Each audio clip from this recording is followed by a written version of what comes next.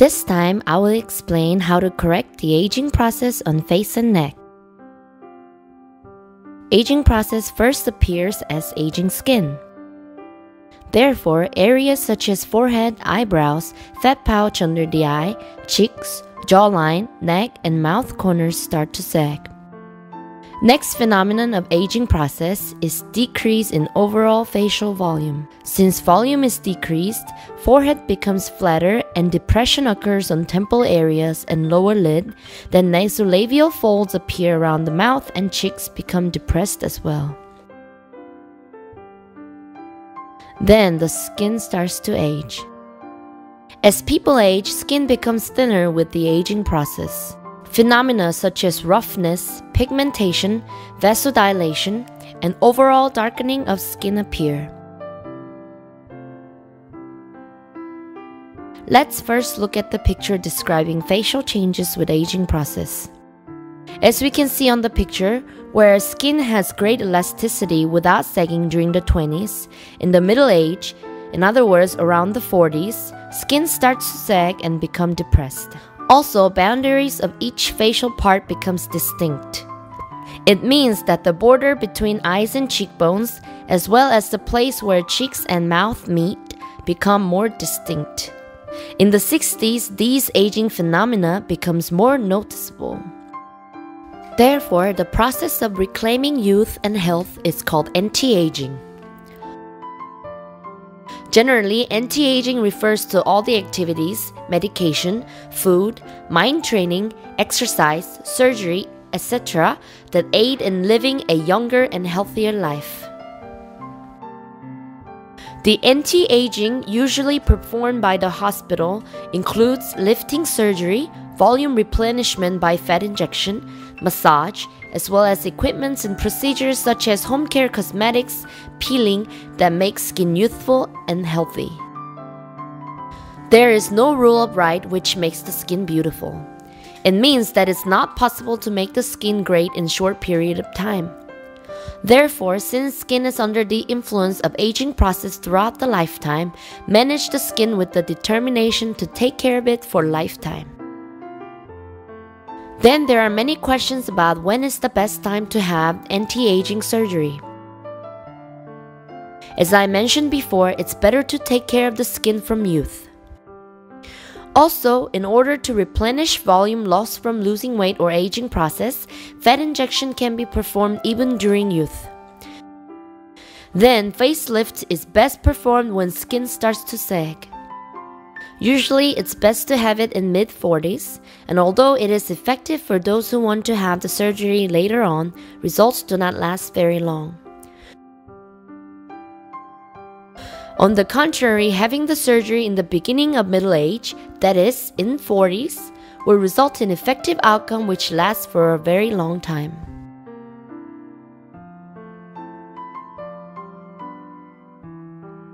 After surgery, the effects last for at least 10 years, and normally the outcome lasts for about 15 years. If I may explain the facelift, generally facelift is performed along with neck lift.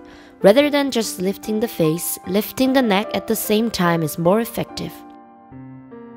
The most central procedure of facelift is making jawline and neckline. This photo shows greatly improved jawline after surgery. Then the profile view shows just how well the jawline improved and how the turkey gobbler neck has been lifted up.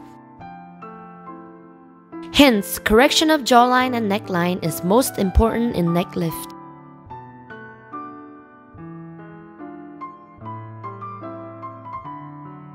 In other words, in facelift, sagging jawline must be well corrected, and in neck lift, this line must be well made in order to maintain the angle where neckline and neck meet.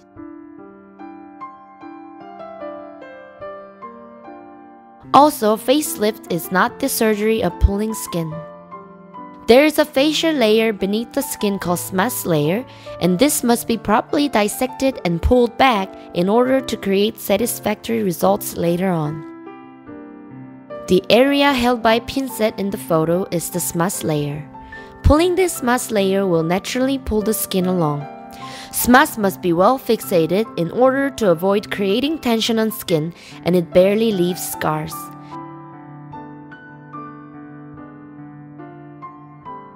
This method is called deep plane facelift. These days, facelift using thread is prevalent, but based on my experience, method of pulling with thread is either barely effective or ineffective. Also, although I performed numerous minimal incision facelifts in the past, this surgical method also has very limited effectiveness. This patient had facelift using thread in the past. However, because she didn't see much effectiveness, she came to our clinic for another facelift. This many threads came out just from one side of the face. Despite so many threads, facelift was ineffective. This patient also told me that golden threads were put in her face as well. Face and neck lift can never be corrected using this kind of method. Also, I've already mentioned that effectiveness of minimal incision method is very limited. The picture here shows minimal incision facelift. It's also called Mech's lift. However, the biggest problem of this method is that it only pulls unnecessary cheek areas, and since it pulls upwards, the mandibular angle becomes flat. Also, because mandibular angle becomes flat, the jaws look even worse.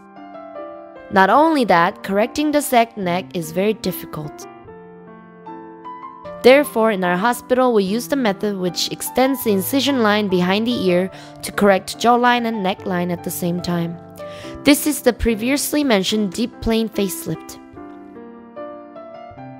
Although incision is extended behind the ear, since the post-auricular area is not visible to sight, there is no need to worry about the scar site. Here's the actual incision line. Incision made along the red line is the minimal incision, and extending it behind the ear in the white line will make the jawline and neckline. This is the surgical outcome through the long incision method. As you can see now, jawline and neckline have been corrected to near perfection. Then I will simply explain the surgical procedure. Usually the reason why surgeries using minimal incision or threads are performed is because of the complex anatomical structure shown in this photo. Especially without the knowledge of facial nerves anatomy, this kind of fundamental facelift and neck lift cannot be performed, and therefore the only options are surgeries using minimal incision or threads. Before surgery, accurate design must be made, and on the pre- and post-auricular incision areas, anatomical structures are marked. Shown here is the post-auricular incision line. I have mentioned many times before that incision must extend behind the ear in order to pull neck and jawline.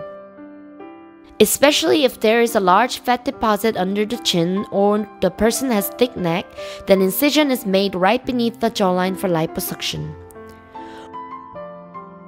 Or in some cases, there are platysmal bends or low hyoid bone position. In this case, like the photo shown here, about 4 cm incision is made under the jawline, and anterior neck might have to be corrected through this incision. After pre- and post-auricular incision, skin is dissected on the subcutaneous fat layer. Then for the correction of neck, dissection becomes a bit wider. Wide dissection is essential for making neckline later on. This photo might look slightly repulsive, but after lifting the skin by dissecting subcutaneous fat layer, the area marked by a purple line can be seen.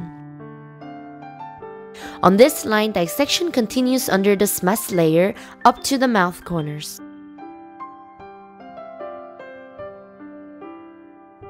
As you can see in the picture, dissection made beneath the smudge layer is called deep plane facelift. Therefore, as dissection continues forward, many important structures are exposed. Their fascia, parotid gland, and facial nerves. These things must be well protected in order to avoid facial deformation later on. From here on is the core surgical procedure. This is the view after dissection. Deep plane facelift must fixate the smash layer well and is not about pulling the skin. If skin is pulled, a lot of scar will be left later on. Also, smash layer must be firmly fixated on pre-auricular, lobular, and post-auricular areas. Finally, excess skin is removed, and then the remaining parts are sutured. This patient is male in his mid-50s and he had severely sagging face and neck. Here is 3 weeks post-operative view. He had especially many neck wrinkles that were well corrected after surgery. Here's the profile view. Not using this kind of method, in other words, forcefully pulling the skin without pulling the smash layer or disregarding the incision line cannot yield satisfactory results later on. As you can see now, lots of scar can remain and hairline will be ruined as well. After properly performed surgery, scars must be invisible like this. This is a male patient with short hair. Surgery was well completed with nearly invisible scar. Then we will look at our result of patients who had the surgery. This was a female patient in her 50s with severely sagging face and neck. I have mentioned numerous times that correction of face and neck is very important, and this is the front view and 45-degree angle view after such surgery, and I'd like you to pay special attention on jawline and neck. From the profile view, you can see that jawline and neckline have been corrected to near perfection. This is the front view of another patient, and we can see that the jawline and neckline have been corrected to near perfection. This patient had small chin. Therefore, jaw was augmented and silicone implant was put in her chin. Then, the patient had facelift and neck lift. This is a male patient with sagging face and especially many neck wrinkles. As you can see now, jawline and neckline must be well corrected in order to consider the facelift and neck lift successful. Until now, you have seen the facial aging process, surgical method, and results after surgery. Recovery process after surgery usually takes longer than other surgeries. The patient must be hospitalized at least for 2 nights and 3 days, and stitches on the face are removed after 7 days. Then, normal social activities are possible after 2 weeks. Just like any other surgery, complete recovery takes about 3 to 6 months. Like other surgeries, there is a possibility of side effects. Surgery could leave scars, and since the dissection area is wide, hematoma and infection could occur, and facial nerves and salivary glands can be damaged, and excessively removing the skin can result in pixie ears.